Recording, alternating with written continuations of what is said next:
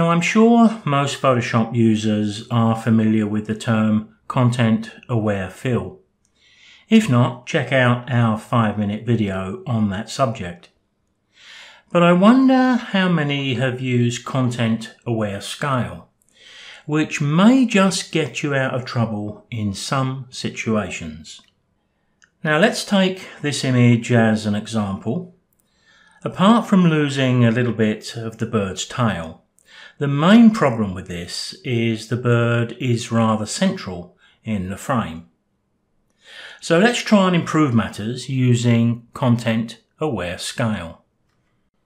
We need to start by just removing the lock from the background layer thumbnail on the right hand side. Just click on the lock and it's removed. All we've effectively done here is to separate the image from its canvas. Now, with the Move tool selected, if we wanted to, we can move the image. So there we have the image, and the checkerboard effect is the canvas.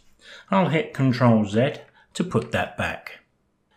Now we need to go to the top left of the screen and we need to select Edit and Content Aware Scale. Once we do that, we see a bounding box around the edge. Because we've removed the lock in that thumbnail, we can click inside the image here and I can move it to the right. Just want to move the tail just to the bottom right corner. But now I'm going to hold my Shift key, click on the toggle on the left hand side, and I'm going to drag it to the left. Now we need to keep our eye on the bird's head, because even with a fantastic tool like this, there's a limit to how far we can go. So I'm going to drag it to the left, and I think that's probably about as far as I'd like to go. Once I've done that, we can go to the top of the screen, hit the tick to commit that change.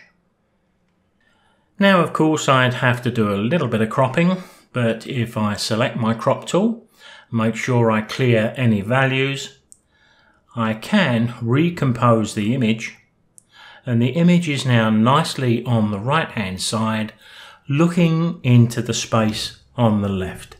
So let's take a look at the original image and then what we was able to do with Content Aware Scale.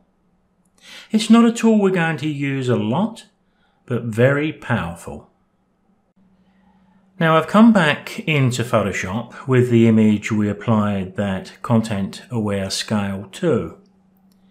Now it looks alright at this size, but as you can see I've picked up the Zoom tool. I'm going to click and drag because we do need to have a close look to make sure that the technique we've used hasn't done any damage to the quality of our image, and I hope you'll agree that it doesn't seem to have done any harm to the main subject.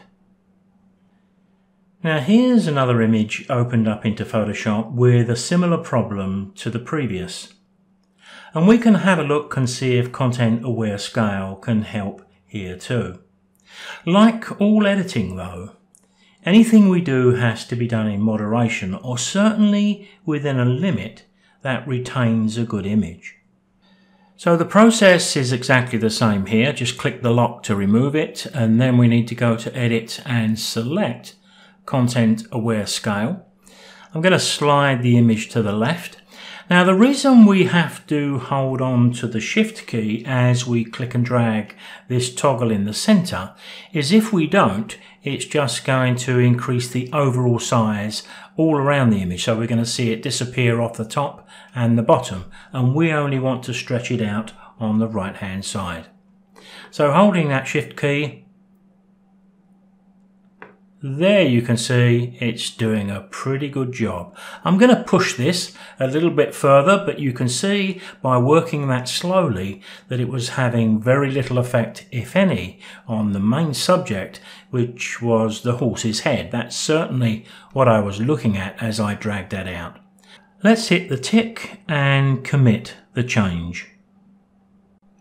Now I have been able to find quite a number of images where these tools work pretty well. And there, I think, we've found another. Content Aware Scale.